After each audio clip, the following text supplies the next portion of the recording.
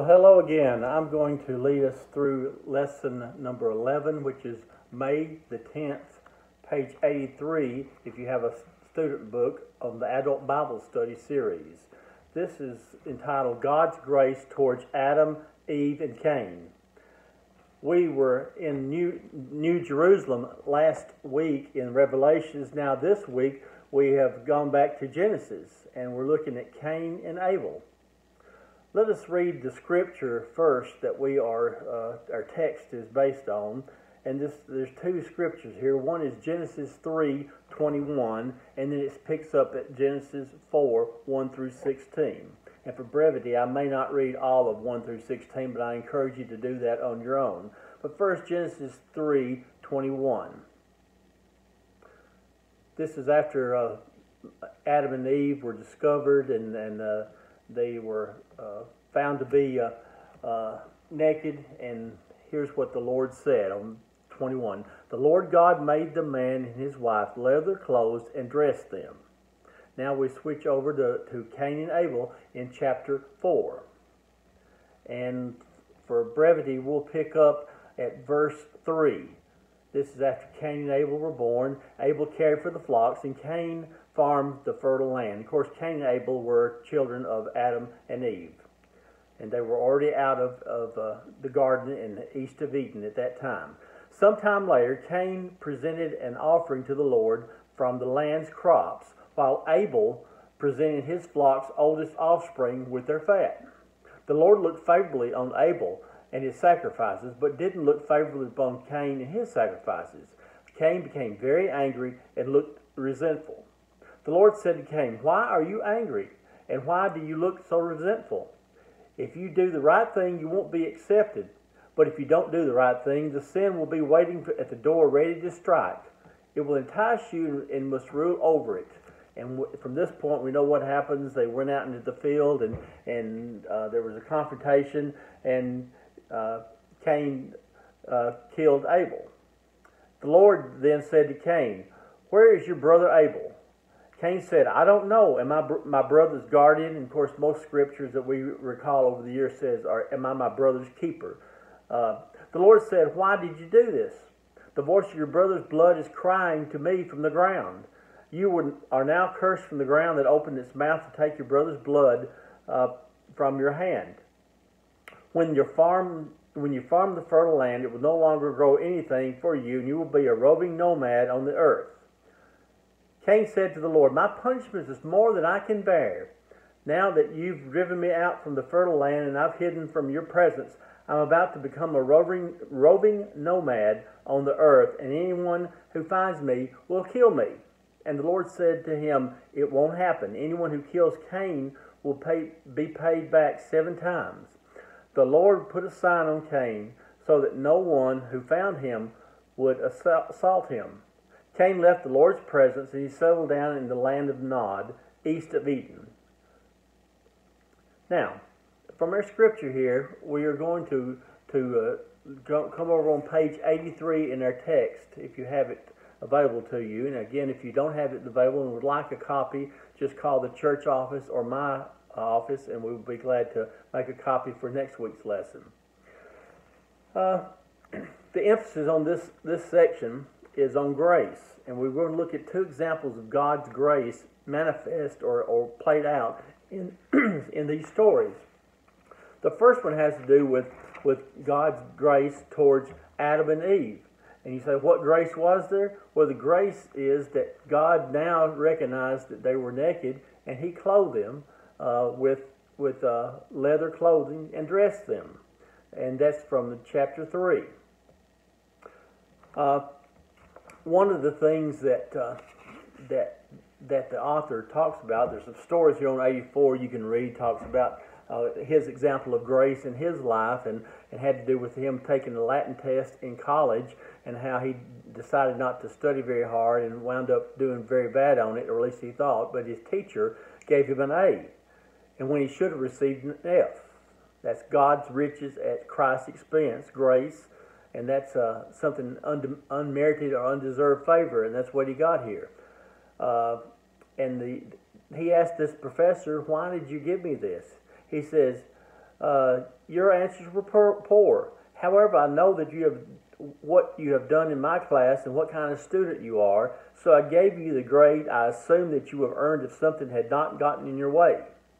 Well, I've been several years in school, 7 post-high school, and I never had that happen to me. So this was truly a grace experience because he got something he sure didn't deserve, and what got in his way was apparently his own laziness or his desire not to study and try to slough through it. But anyway, as he said, he learned his lesson and never ignored a test again. So he appreciated that gift of grace.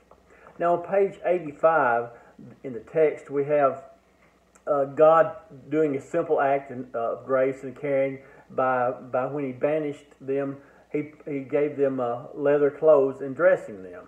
As the text says, which is the second to last paragraph on page 85, like a heavenly tailor, the incredibly loving and gracious God made sure that the creatures who were so horribly broken away from paradise, that they would have clothes for the next stage in life, clothes for the next adventure. It was a gracious gift from God, made without comment to cover the shame and vulnerability of the human. And I have to be honest with you, I have a different spin on that. When it says God made them leather clothes and dressed them, I get a vision, and this is not a personal example by any stretch of imagination, so don't let your mind wander. But in the 70s, when everybody streaked, or a lot of people streaked in college and whatever, and Ray Stevens wrote the song, They Call Me the Streak, but I can see a bunch of kids running down the road, again, not personal example, running down the road, being caught by the farmer in their birthday suits, called the parents at midnight. The parents come to the house and with the clothes, and throws the clothes at the kids disgustedly and says, "Here's some clothes." That's what I see, not necessarily a picture of grace, but a picture of disgust for them disobeying and doing that. So obviously the version here is much more suitable to teaching point on grace than my example. But clearly we've all been in a situation where we deserved something that we didn't get, and what we got turned out to be a lot better, and because of grace. I remember when I was in law school, went to a Sunday school class at Birmingham, Alabama. This gentleman that taught the class said that he had an insurance claim that came up after his insurance lapsed, but he was in the grace period, and all his insurance agent said was go ahead and pay the premium during this grace period. It's reinstated, and therefore the accident is covered. Again, God's, in that case, this undeserved merit or favor. This is God's riches at Christ's expense. So, on page 86, we will look at his example. It's one that we will not spend a lot of time on. It talks about sometimes you can't always give grace, and sometimes you have to give, as he says, I had to be just when I must. Sometimes you have to give acts of justice that don't necessarily bode well for the person who thinks they deserve grace or would like to have grace, but sometimes you have to do that. So you can read that story on your own on page 86. So on page 87, we get back to the story of Cain and Abel. They were sons of Adam and Eve, and one of the things that the author talks about that we really don't understand or know, and you can't glean this from the text, but the example here on verse 3 is Cain presenting an offering to the Lord from the crops, the land's crops, and Abel gave from the flock's oldest offspring.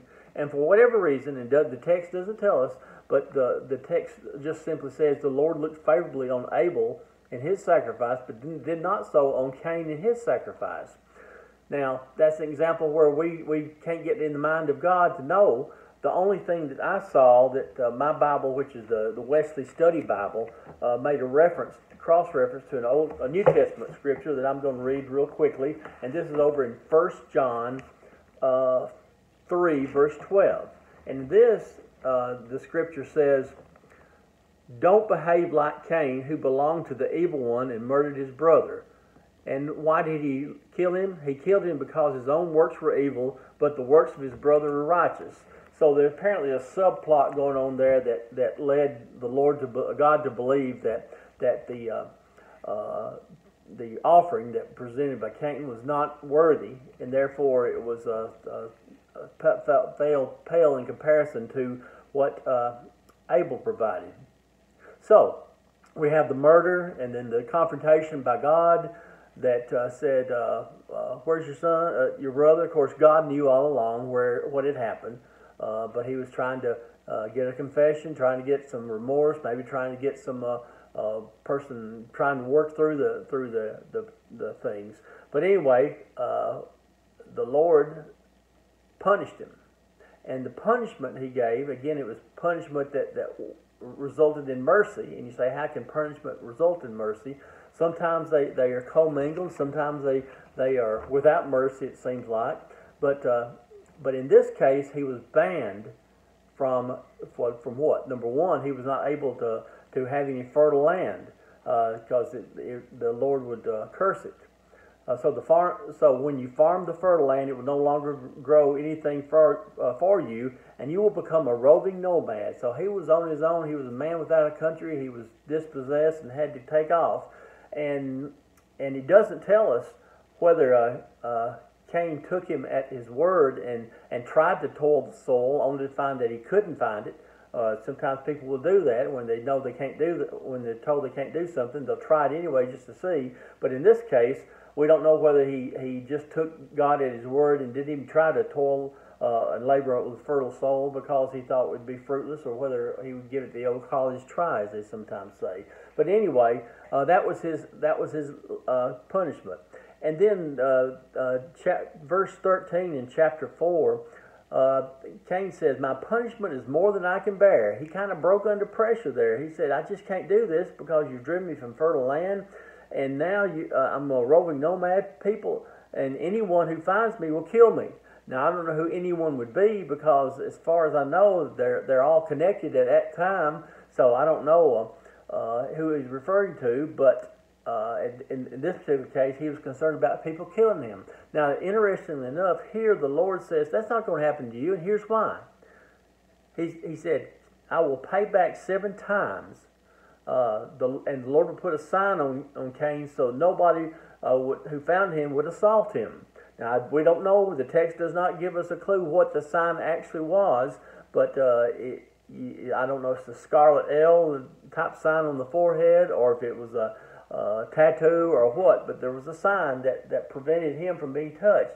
But the Lord's first statement was that Cain, if somebody harmed him, it would be harmed. They were harmed back 7 times. Now, I don't know that that's not.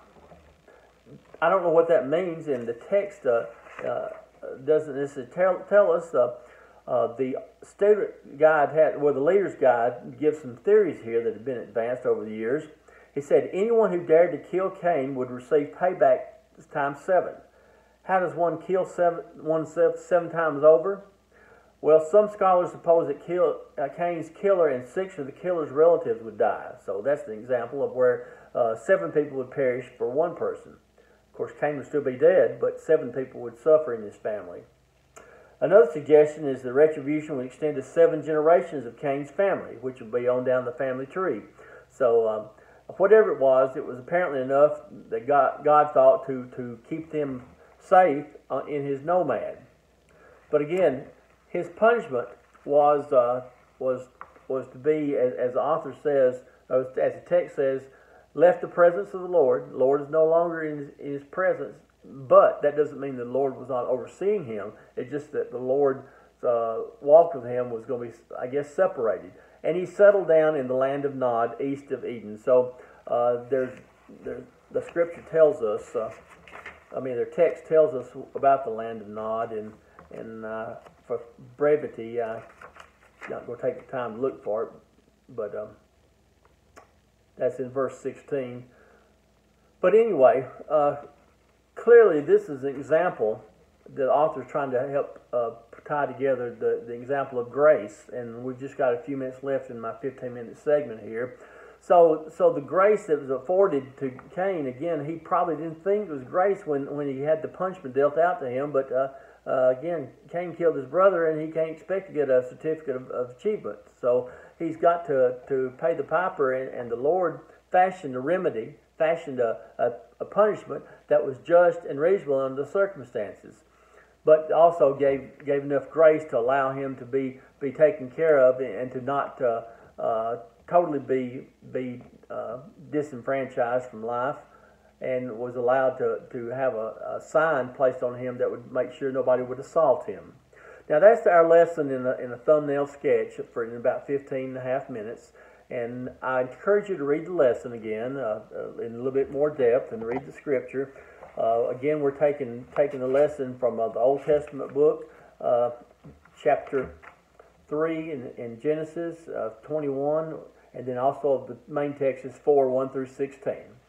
So that's our lesson plan for today. We'll pick up next week with the next lesson, and I encourage you again, if you'd like to go ahead and read the lesson, get a hold of the book, call me, and we'll do that. It'll be Exodus 16, 2 through 30.